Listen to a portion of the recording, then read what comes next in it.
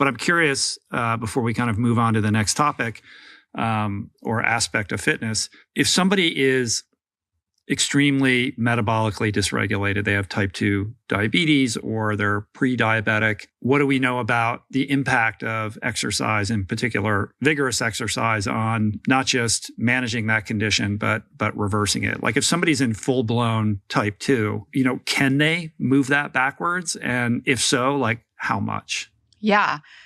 Great question. So I'll start with prediabetes because I love talking about this study. There was probably one of the largest studies done looking at the effect of exercise versus metformin on the progression of prediabetes into diabetes. And the reason I like this study is because there's so many people on metformin. I mean, it's a pretty common. You talk to someone with type 2 diabetes and they're on, some generic now form. It's a longevity drug. Like people that are perfectly healthy are taking it. Yeah. And I disagree with that. But yes. So then this is why I like talking about this study, because exercise outperformed, and this was, people were doing like moderate intensity exercise, but it outperformed metformin by almost like 30 to 40%, maybe it was like closer to 40%. It outperformed it. In other words, it stopped the progression of prediabetes to type 2 diabetes much, much better than metformin did. Exercise, right? So I like that study because it really shows the power of exercise and how, no, you're not going to pill it up. You're not going to pill it up. It's not the same.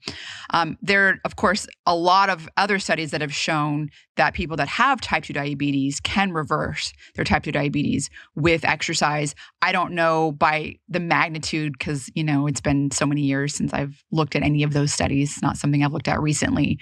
But I do think it is a powerful tool that we all have at our disposal that we should be using. And I'm saying I personally don't have type 2 diabetes, but like we as people, right? I mean, people with type 2 diabetes that think that they're sort of, cursed with this disease that they can never escape. It's not necessarily true. There are lifestyle modifications, including exercise probably being the most important. Mm-hmm. I don't think that anything is more important than exercise in terms of health, but also in reversing type 2 diabetes. I think that's one of the biggest factors. And again, the more vigorous the intensity, it is better. Like, so for example, there's been studies that have shown, if you take people that walk at a brisk walk, and then you take those brisk walkers and then make them do intervals where they're really going fast, and then brisk walking again, and then really going like almost jogging and then brisk walking.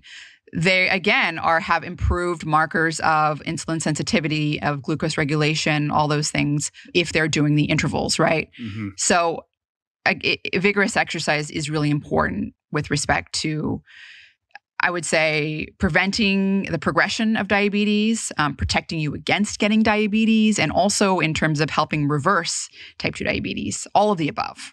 Very, very important. Yeah.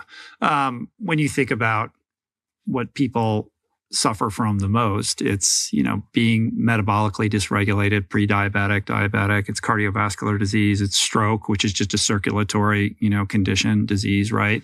And hypertension, like high blood pressure. So high blood pressure, obviously exercise is going to lower your blood pressure.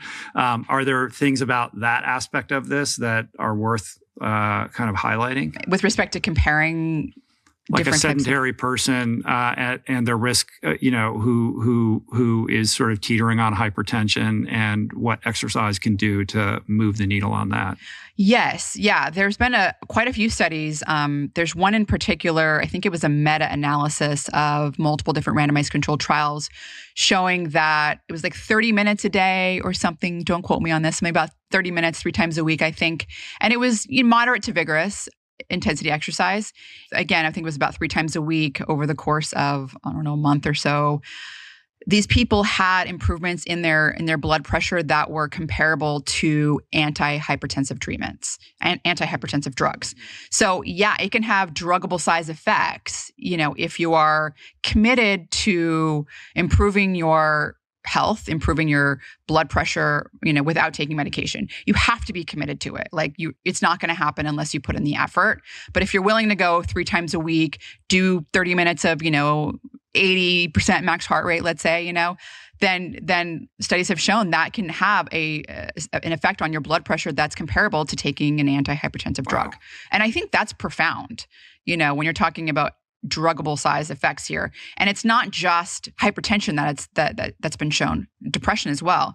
It's been compared to a lot of different SSRIs. So there have been studies that have compared like running to people taking SSRIs, and it was as good, if not better, at improving a variety of depressive symptoms in people with depression. Running was compared to SSRIs. So now it's wild. It is. It's some people have like depression where they just can't even like get out of bed and do that run. I mean, that's like a whole other, category. But there are people that have depressive symptoms. Maybe they don't have full-blown like major depressive disorder, but they have anxiety or bouts of depression, or and they can move, like they can get enough willpower too. And so, I mean, it's really important. It's such an amazing tool that we have to improve so many aspects of our health. I did a lot of research in nutrition, and so it's something that I've always thought as the most important thing.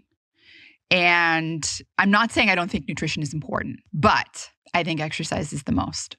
I think it's the most important thing. It seems to be the consensus. Yeah. I think, I mean, you can across the board, and in particular with respect to health span extension. Right. Yeah. And just even all-cause mortality. I mean, I think you can get away with some other bad behaviors, like I said, like the sleep. If you're not getting enough good sleep, there's also studies showing that people that are getting fewer than 7 hours of sleep a night, they have a higher all-cause mortality than people that are getting greater than 7, like 7 to 9 hours a night.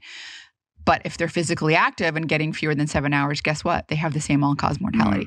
Again, so exercise, I think, really does forgive some of the sins. And that's where, if you're going to cheat, make sure you're physically active. But they do say you can't exercise your way out of a bad diet, which makes me think about elevated cholesterol. So if somebody has a high ApoB or their LDL is out of whack, maybe they're on a statin or their doctor has told them they should be. What is the impact of exercise versus making changes in your diet to deal with that specific thing? Yeah, you're absolutely right. I mean, dietary changes for ApoB, LDL, I mean, that's a big one for sure. I mean, because we know saturated fat, especially in combination with refined sugars, make a disaster for ApoB and also for small, dense LDL particles, which kind of are more prone to lodging into the arterial wall.